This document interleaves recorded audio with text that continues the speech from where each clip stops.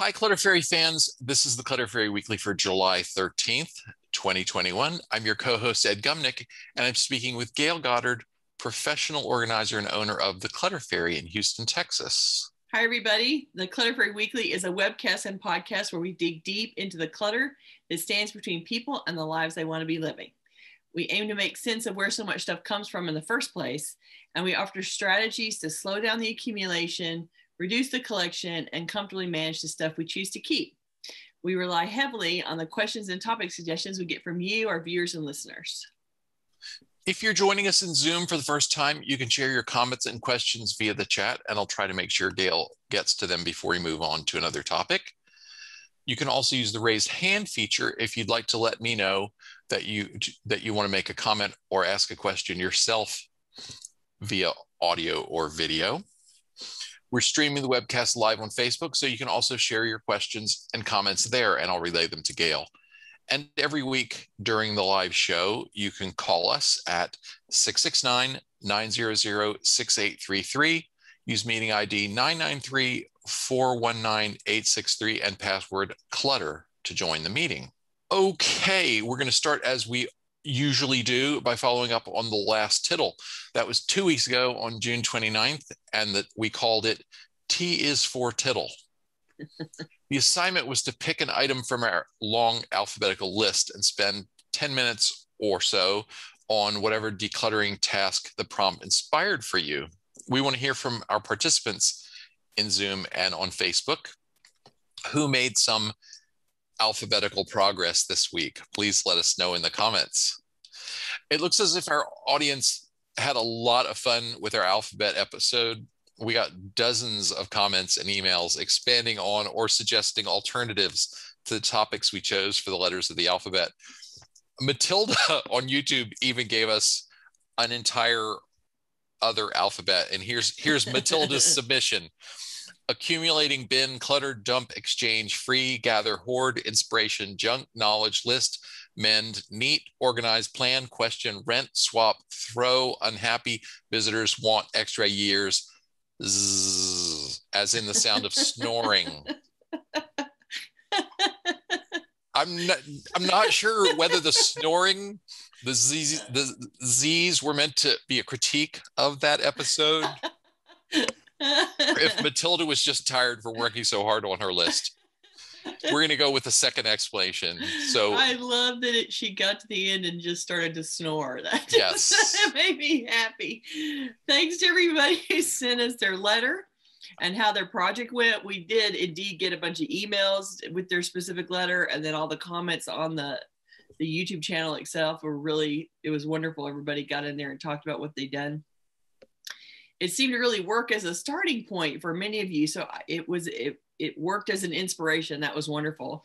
One that springs to mind is from C. Jenkins, who posted E is for energy to start and complete a task, S for stamina to maintain clutter free, which I thought were both very positive ones. I really like that one. So thanks everybody for commenting and responding so well to the tittle. It sounds like most of you had some lighthearted fun while you did a little work, and it was you got somewhere. So yay on y'all! Congratulations. Samudra gave us a nice spin. She said Matilda may have been implying that she wants more sleep. Right. It's not us, it's her. And Kat said, I had so much fun with the alphabet tittle. I added a twist to it and got rid of one item from each letter. Oh. A, aluminum foil, to Z, zebra socks. Zebra socks, that's awesome. I got rid of way more than 26 items and did a lot of cleaning. It was really a fun way to get going and stay motivated. Cool. 10 of 10, and we'll do again. Yay, that's a good one. Thank you. I'm really surprised how motivating it's been. Faith said, I chose H for hobbies and moved my sewing machine and tools out of the closet so that I am motivated to use it all. There you go. You can't sew if the sewing machine's in the closet. That's awesome. Yeah, if you use this tittle in order to get back into your hobby and have some fun being creative, that's really a great result. That's wonderful. Congrats. Okay. We have a lot to talk about on our main event today, so let's get to it. Okay. So in one of our most popular episodes of the last year, we compared prioritizing projects to a juggling act.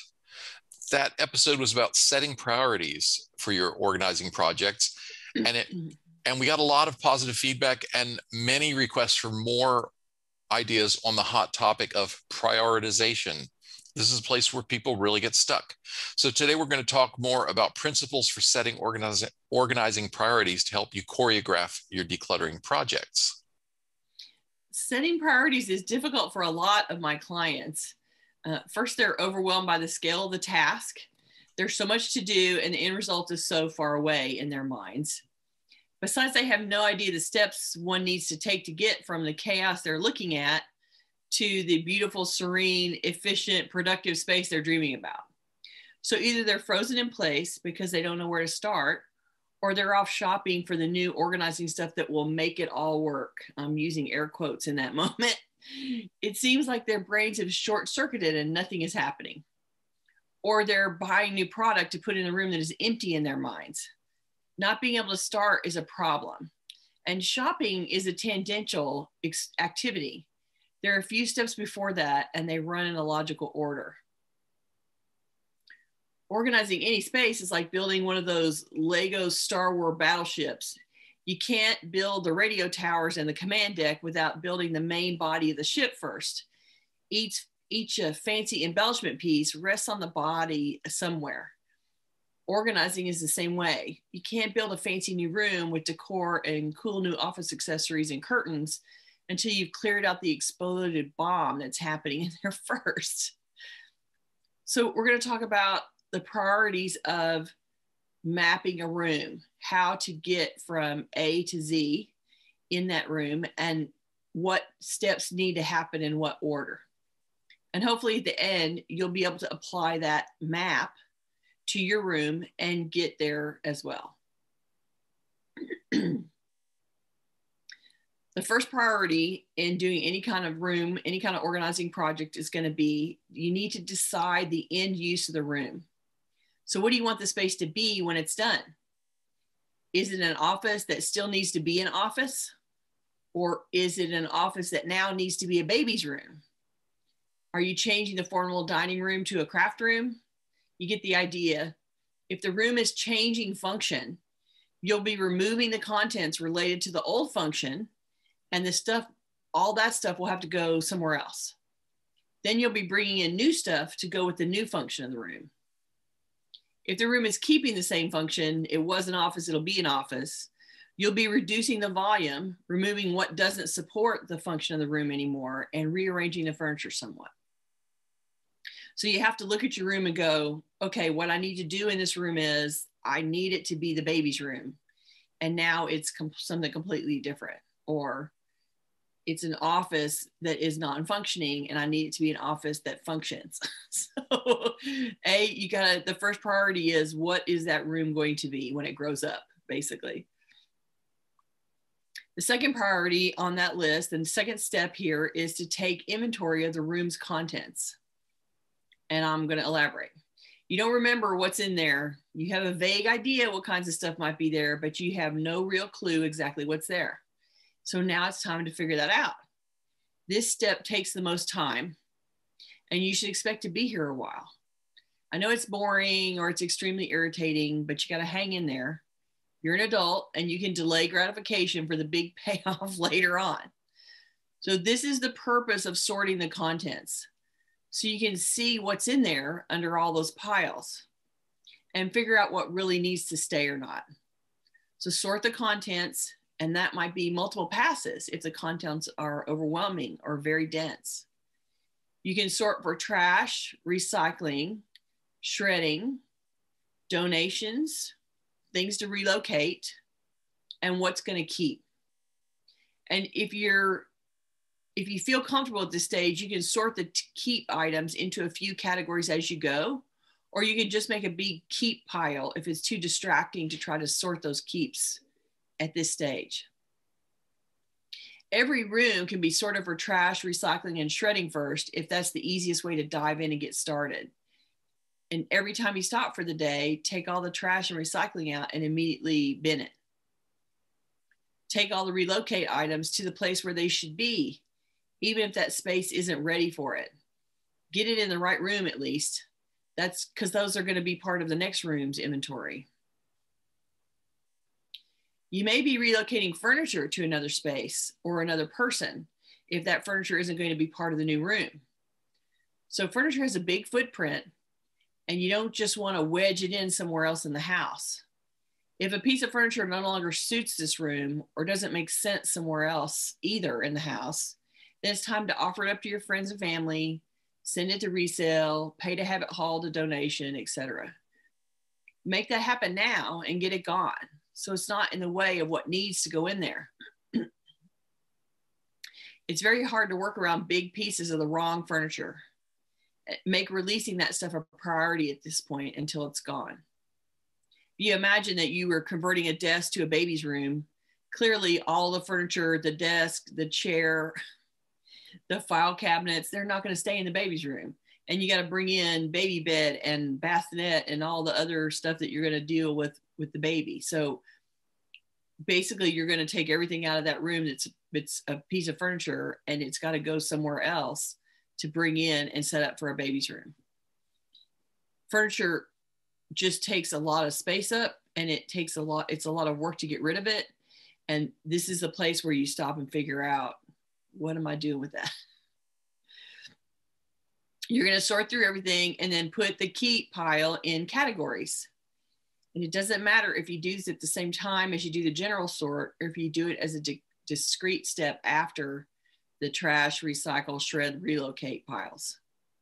The goal is to touch everything in the room, decide if you still have to keep it, and then decide if it supports the end purpose of the room. A keep pile sorted into various categories is your final inventory. This is the stuff that has to fit back into the space. And so once you've sorted everything, you now know what all is in the room, and you've been removing things that don't need to be there via trash, shred, relocate, recycle. All those things have gone away, and now you have the inventory of the keep items that need to be staged back in the room. Gayle, before you go on to the next part, I just want to shout out to one special viewer. Sonia is with us from Victoria, Australia, where it is 3 o'clock in the morning. Oh, Sonia! Hi, honey. Thanks for signing on in the middle of the night. Wow. That's amazing. Thank you. I feel so special today. That's amazing. Okay, and now back to our webcast already in progress. Right. And I guess that, if you fall asleep in the middle, we cannot fault you since it's 3 a.m. Okay, so the third priority in the room, based on the function of the new room, now you need to figure out what the furniture situation needs to be. Remember that the furniture may be part of the organizing systems, like a file cabinet, or it may house some of the organizing systems, like an office drawer that holds a drawer organizer tray. Or it may be the comfy chair you need to work in there. Get the furniture pieces in place. Third priority. The fourth priority is to review the keep category piles and decide where each of those categories is going to live and be used. Now you need to evaluate whether you have a place where you'll park each category, or if you need to introduce organizing products or take over drawers or need shelving added or whatever. Make sure that any keep category will fit in the parking space you decide to use. Don't force something into a space because it's cute there. Put it in a place that can hold it and absorb any increase in volume over the next 6 months. If you've maxed out of the space as soon as you put everything away, you're already in trouble. You need to have a space that can take what you've got and can flex to absorb a little bit more over time. Before deciding on where to park something or where to insert an organizing product, look at the category of stuff and ask when you'll need to access it, whether you're going to add to it or take something out. If you don't need it very often, don't use an easy access space to park it. If you want to get into it every day, then make sure it's very easy to access. And pick organizing products to support how often you want to use something. This is why I always tell people, don't go shopping until you're done with your sorting, because now you have a bunch of piles of stuff and you have to decide, okay, there's baby clothes. Where am I going to store that? there's the files that I actively work in for work, and here's my home files, and are they going to go in the same place? Can I put one in the desk drawer and one somewhere else? You have to think through those piles and why they're those categories and why they're important and how you have to interact with them, and decide on whether you can park them in what's existing in the room or whether you have to add something in order to make it more manageable. I think people skip this part a lot. They don't actively think about, I took the inventory of the room, here's all of my keep piles, and I'm looking at them and I'm not sure, I'm just going to start putting stuff away because you're frustrated and you're tired and that room's been a wreck since you started the project. And so they skip the process of thinking their way through each of the keep piles and why you've kept it and how you want to store it. And they just go randomly buy some organizing products, bring them in and start slamming them in. I think it's more important to stop and think about each of those piles and how you want to interact with them. And then you will more likely get a product that works, and you'll be able to tell really quickly whether it actually is going to function for you when you get it home. So the fifth priority, having done all that thinking and processing, is to install everything. This happens at the end mostly, and you can decorate some as you do it also, but the priority now is getting everything put away. Don't give up here. Put it all away. If something doesn't fit where you decided to park it, either resort it and let more of it go or change the parking space.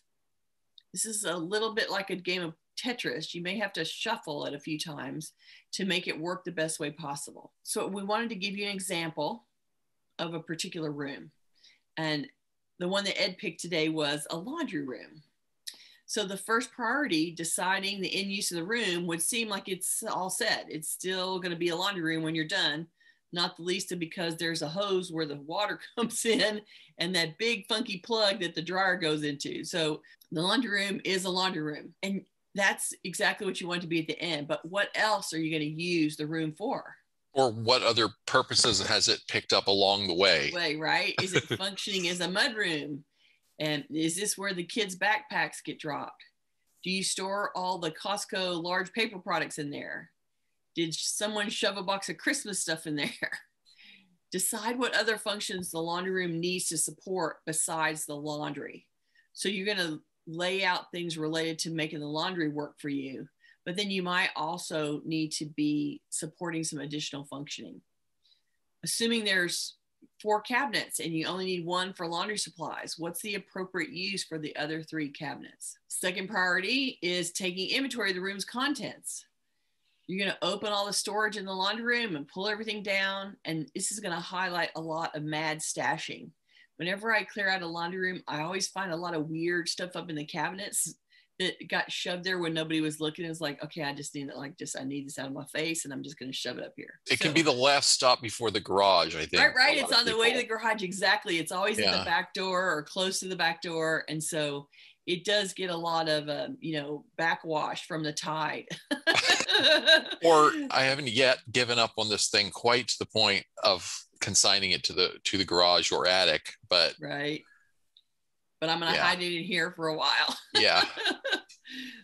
So sorting those contents will likely find a lot that needs to be relocated, and you're going to find failed laundry products that need to be trashed. So the third priority is to figure out what furniture situation needs to be. And in this room, you're really looking at whether there's space for anything like that or not. Most laundry rooms have space for the washer and dryer in whatever form, but depending on how big that room is, you might also be looking at whether you can add a bench or a shelving unit or some shelves on the wall, that kind of stuff. You might be able to add something in to be more useful or helpful. The fourth priority is to review the keep categories and decide where they live. The laundry products should be easy to reach and near the machines. The real challenge is what else you're putting in the room. So do all those keep piles make sense for this room?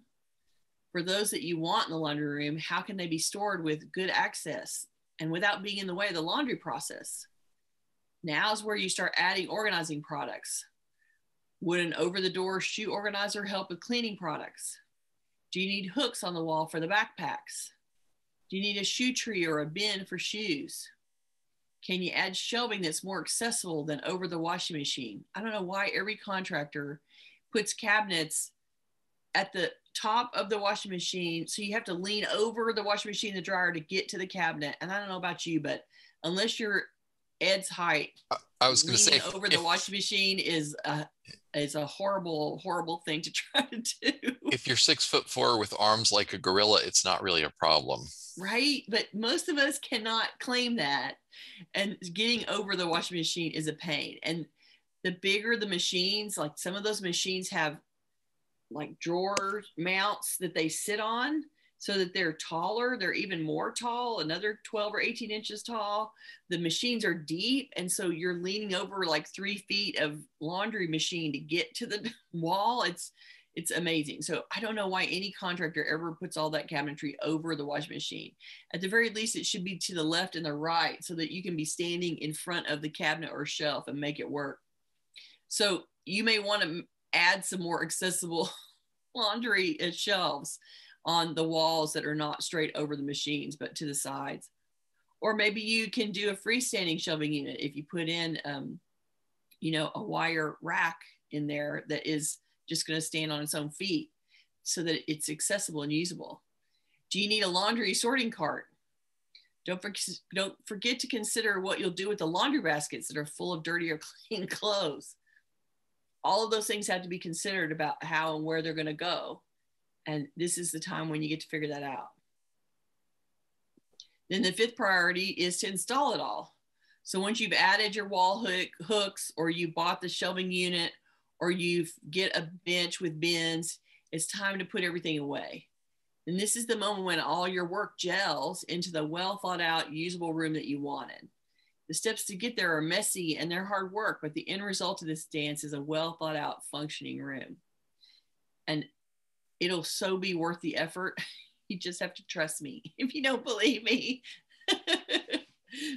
I always wade in this example, I would wade into the laundry room, start pulling things down. I start doing these steps without even thinking about them. I think that the clients are shocked at the destruction that I'm wreaking. Like I start tearing everything apart and I'm like, God, what is she doing? Why is she doing it? But it is a deconstruction. It's always a deconstruction before you rebuild. And the rebuilding is always at the end. So you have to keep the end result in mind and recognize that it's going to be chaotic for a while before you get to the end result that you want. Ginger says, the inventory method is my way to declutter anything. Decisions slow me down. When I do them from an arm's length, it goes much quicker. So she says, 1, I take a photo. 2, take a quick inventory. 3, make the decisions about each item. 4, take the actions. Put away, relocate, donate, recycle, trash. There you go. And for everybody that has a super overwhelming room, if you have the ability to focus on sorting the entire room, great. But if you can only stand to be in there for an hour at a time, you don't have to get all these steps done in one day or in one sitting. And I suspect that you won't be able to get them all done in one sitting. And so just recognize that you can sort this little corner of the room and then walk away and come back and sort that little corner of the room and walk away. And you can sort of make your way around the room and you'll end up with 4 or 5 piles. And then you can merge all those piles together and sort them. And so you can break these steps down to the smallest space possible that you feel comfortable working on. And just know that you'll just have to keep coming back until it's done. It'll take time. If you're in a room, if you're in the living room and it's going to become a craft room, you're going to have a lot of furniture that has to go out. You're going to bring in a whole bunch of other furniture that needs to come in. And maybe you got to get the handyman to come in and do some installation, repair, setup. There's all kinds of things that have to be, that it's going to take some time and you're going to have to do the steps.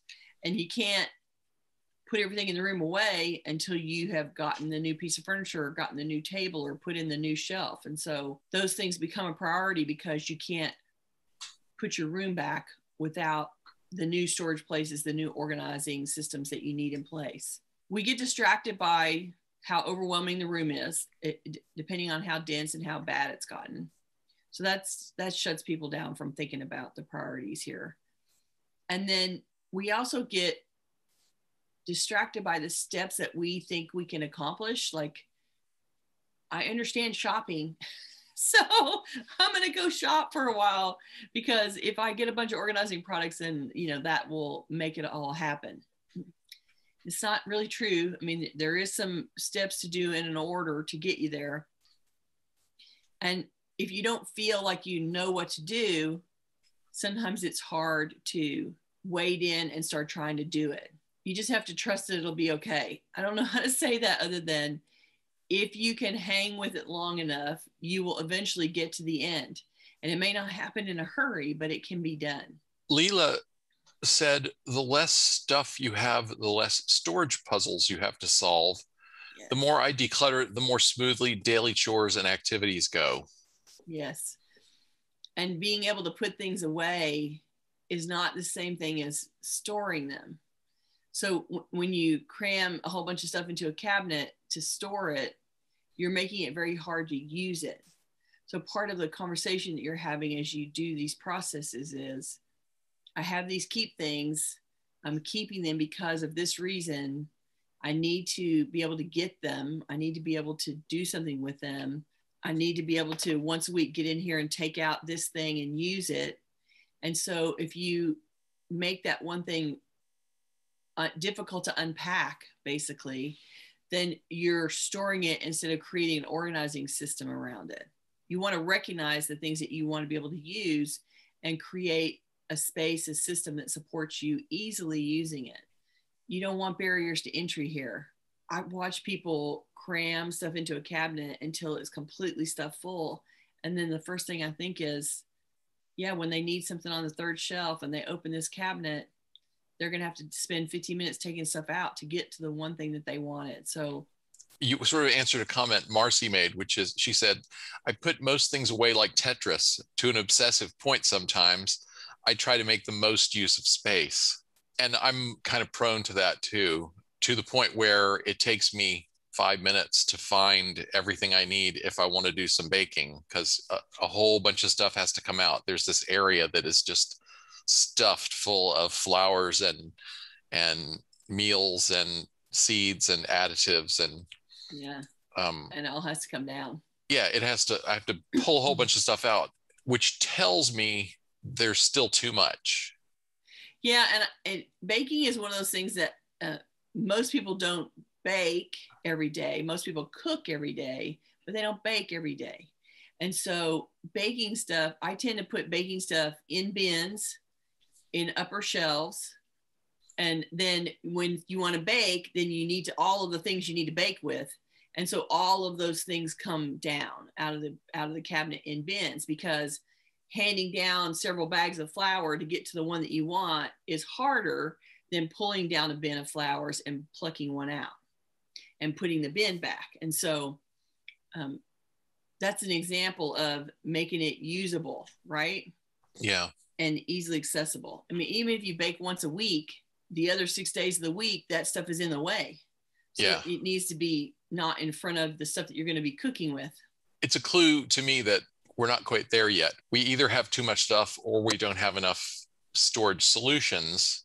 Mm-hmm. You haven't quite implemented the systems you need. Yeah, I think we're thinking about a high up shelf in the kitchen there, which is about the only option that's still available to us, is a very high shelf that's above the laundry room and powder room doors, but where stuff could go that doesn't have to come down frequently. And it doesn't need to be loose up there. It needs to be in a container. So in essence, you're using the cabinet to store it, but you're not using the cabinet to use it. You're using the bin to use it. And so you pull the bin down and then sit that on the counter, use, put the stuff back in and store up in the upper cabinet. Deborah said, if I can't find a spot for something, I wonder if I need it, which I think is a good point. Yeah. Yeah. And my friend Lorinda does this a lot. She's an engineer. She was a geologist and an engineer, and she will take a box and decide that all the things that she's going to keep need to fit in that box. And so she will Tetris it in.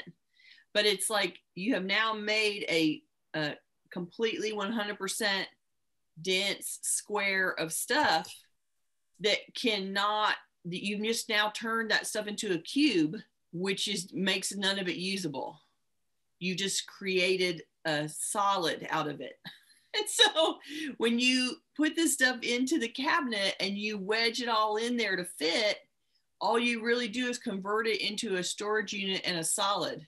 And anytime you need something out of it, you deconstruct the solid. You have to take it completely apart to get the one thing. And so I talk a lot about, I know you can cram more in the cabinet, but the more that you put in there, the more it converts to storage and the less it becomes usable. And you need air in the cabinet to make it usable. You need to be able to see stuff. You need to be able to put things in and out easily. And it needs to be something that you can grab the one thing that you want without having to take 20 things out to get to it. If the amount of stuff that you're Tetrising into that cabinet or drawer or box don't fit in there so tightly, then it's not a good system for that keep pile. It was the system that you used, but it's not the system that makes it happen. It doesn't make it usable and functional for you, is what I'm saying. And I know lots of people see cabinets and there's like airspace in there. That means that we can put more stuff in it. But like I said, the more, yes, you can remove airspace and replace it with stuff, but then you have a packed closet, you have a packed drawer, and you can't find anything you want. And as soon as you make the Tetris come together and it's a perfect fit, the minute you need something out of it, you've destroyed the Tetris. It's like it ruins the whole layout because you've taken it apart to get something out. So it's not a good goal, I guess what I'm saying. Maximizing how much stuff you cram into a space is not the good goal here.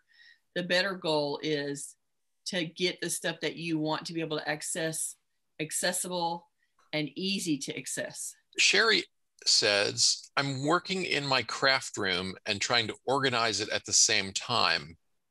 How do I work and organize the same room? You want to be able to keep functioning in it while you're working on it. And so this is sort of the definition of stair stepping in small bites around the room. So if you can't destroy the room completely all at once to accomplish your goal if you want to keep working in it. So you're going to pull down one cabinet, one drawer, one box, and sort through that content. And you can do all the same things there, figure out what's there, figure out if it needs to be there as you're sorting like with like, okay, I'm going to keep all these things, but this stuff is really fabric that goes with the fabric instead of beads that goes with the beads. I'm, making stuff up here, but you're sort of chunking down your sorting and keep pile organization in a whole lot more stages that way. Instead of doing a gross sort of the whole room simultaneously, you're going to do this one bin and stop, and then you're going to do one shelf and stop, and you're going to do this shelf and stop, and that container and stop. And as you work your way around the room, you'll end up relocating from this bin to that bin and this shelf to that shelf. You'll be trying to sort and your like items with like, and you'll be doing it long term over many shelves. So it's sort of like you sort and then sort together, and then you sort another piece and sort together and sort another piece and sort together. And so you'll be retouching things a few times as you go, which is fine. It allows you to keep working and it allows you to keep creating and still improve the room as you go. There may be a point if you've sort of sorted your way around the room finally while you're still working, you may want to pause at that point and do a final shuffle of all of the keep things to make sure that all of the sorting is complete across the whole room and all surfaces. You may have to stop working to do that. And then you can pause and think about, okay, this is how my room is laid out right now, but would I really have way more crystals than I thought. I really have way more this kind of wool yarn than I thought. Maybe I used to put it in this container, but it doesn't fit anymore. Or I use this yarn differently now and I don't need to access it as often. Or this is all of my tools and it's outgrown my tool cart and I need something better.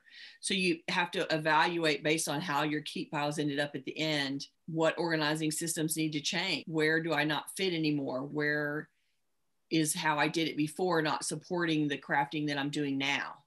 And so reevaluating where things are going to park and how often you use them and where you use them will dictate some changes in the room. And you can think about that and then start installing and moving things around a little bit at a time as well. I'm going to add a shelving unit. I'm going to change this bin out for that bin. I'm going to hang these things on the wall now, because now instead of 20 of them, I have 150 of them.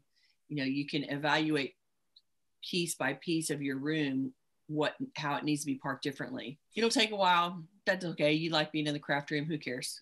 Right.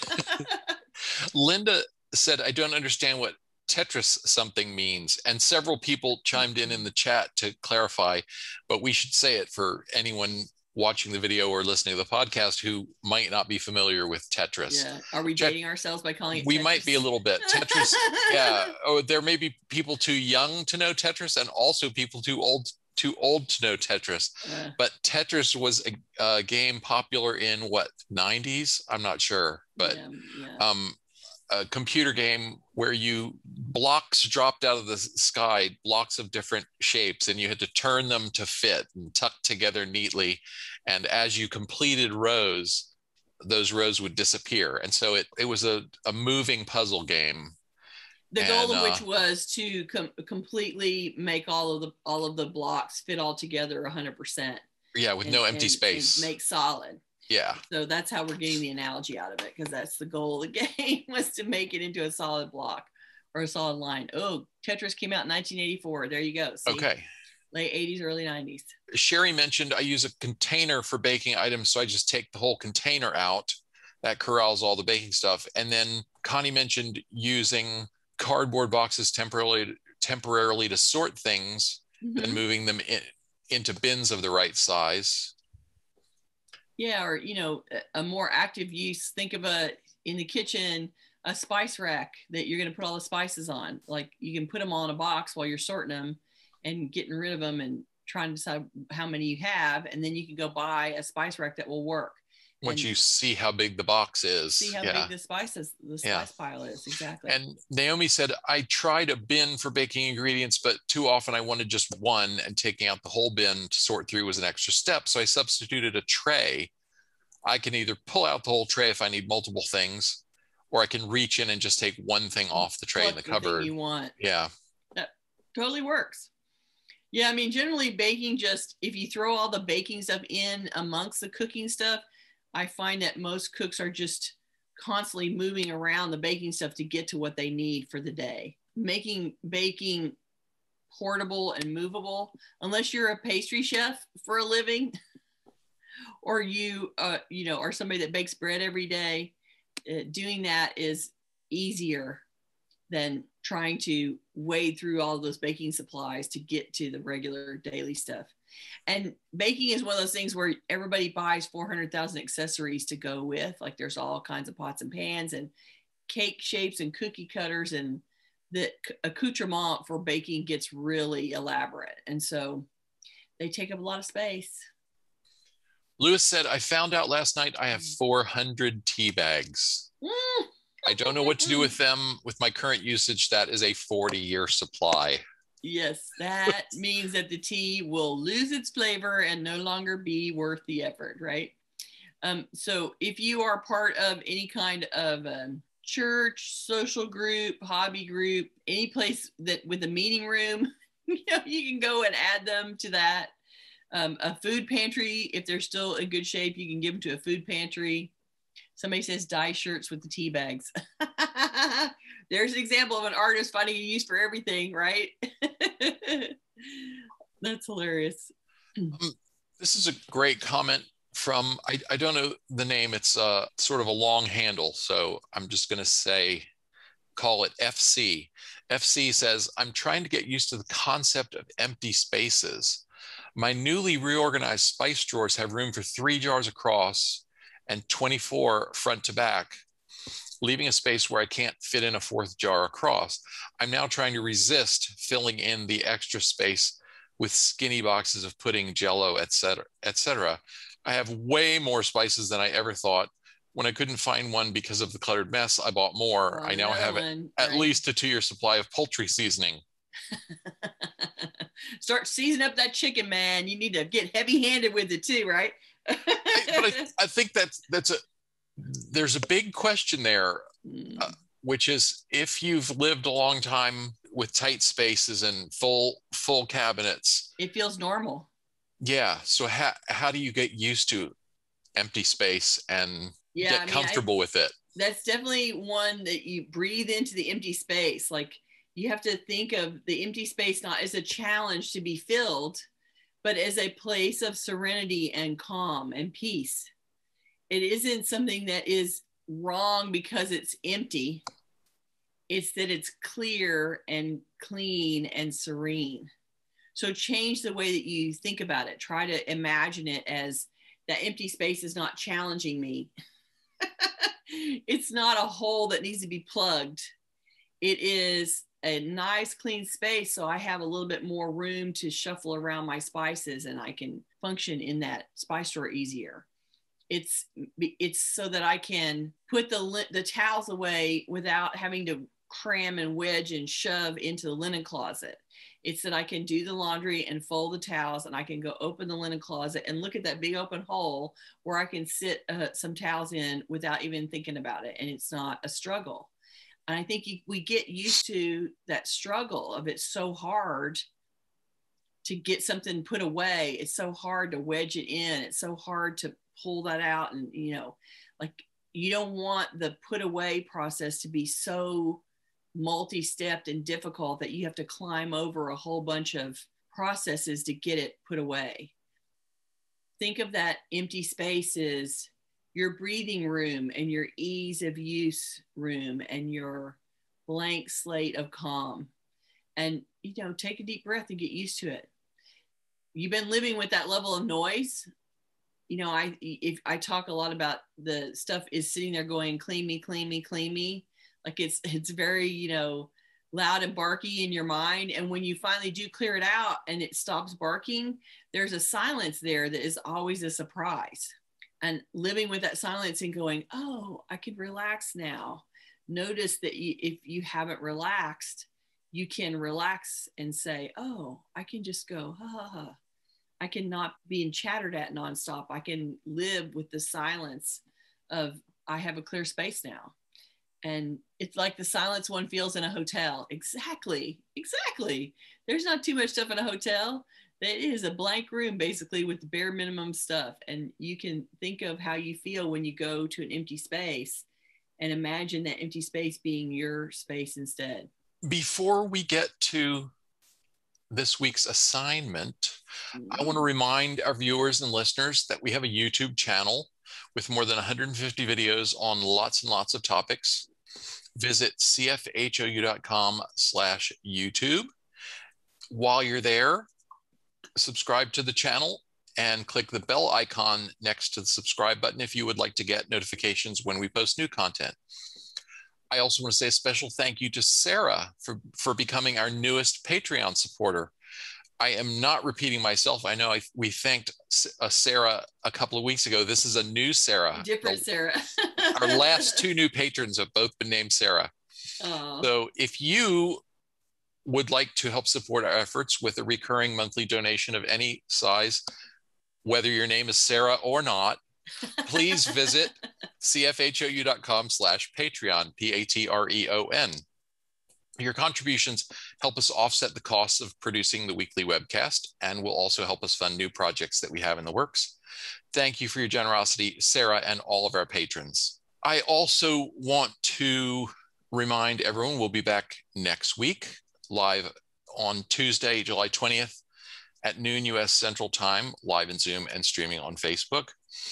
We're going to get into the subject of unpacking, optimizing your new space, starting off on the right foot, and then also for those who are not in that situation, digging into the things that you've never dealt with from the last move or whatever boxes that are in the corner that you haven't unpacked yet. Right, whatever unpacking challenge any of you may be facing. We're going to call this episode Leader of the Unpack. Empty your boxes and start strong in a new space. Okay. Okay, let's get to the weekly tittle. Okay, so the weekly tittle this week is called Turning Priorities into Plans. This week's assignment is to apply the first prioritizing principle to a single room or section of a room in your space.